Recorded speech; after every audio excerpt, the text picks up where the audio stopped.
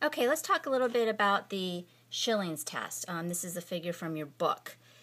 The Schilling's test is to evaluate why vitamin B12 is not being absorbed. And we want to see what's going on in the GI tract. So we give the person an oral dose of the radioactive B12 and a flushing dose of non-radioactive B12 to get all the binding sites in the liver. We wait about 24 hours and we test the urine. In normal absorption, 5 to 35% of that radioactive labeled B12 is excreted in the urine. When that happens, we know that the only problem we have here is actual B12. That's a dietary deficiency. If that results abnormal, we go to what's called Part 2.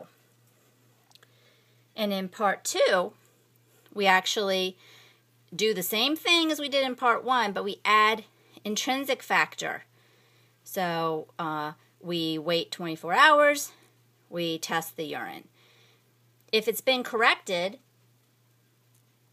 we know we have pernicious anemia, because pernicious anemia is caused from the lack of intrinsic factor.